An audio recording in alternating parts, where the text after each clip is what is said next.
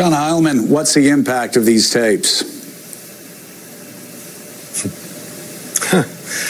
Well, good morning, Joe, Mika, Willie, and everyone else. I think, you know, it's too soon to say exactly, obviously, Joe, what the impact will be. But I'll say a few things. I mean, one of them is that, you know, the context for this, and you guys alluded to this in the 6 o'clock hour, is where we are on the calendar and where we are in terms of the clock. Right, 54 days before Election Day.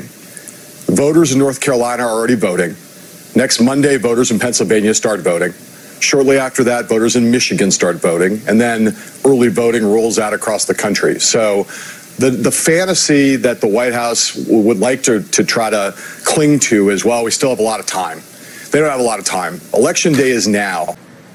So, John, how damaging to Trump's chances, to the extent you think he has a chance still, is what Ryan did, and the things we saw over the weekend of people disendorsing Trump and saying that he should step down?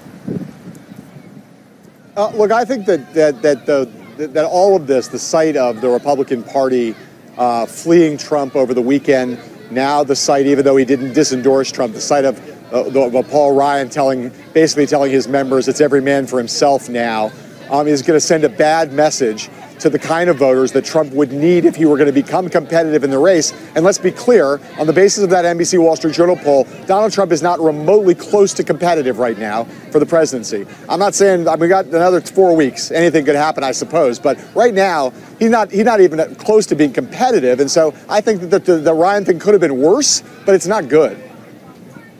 Now, with 54 days left on the clock and voting happening, we are talking about exactly what the Biden campaign wants to talk about, what the Trump campaign does not want to talk about.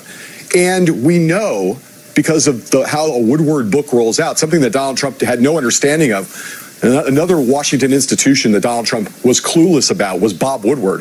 What now happens? What now happens is the days of coverage of this, of what we already have from the book. Then Woodward goes on 60 Minutes, the most watched television show in America, on Sunday night, and brings out more audio tapes, more of Donald Trump's words, stoking another series of news cycles.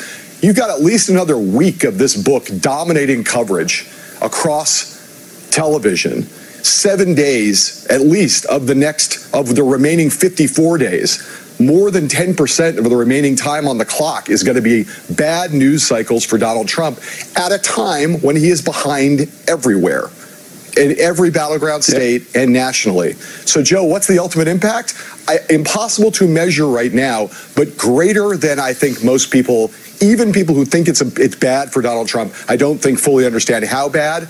And I think that the impact is, this is one of the rare kind of media events because the president is involved in it. We've never had tapes from a Woodward book before. We've had dozens of Woodward books, never before with tape.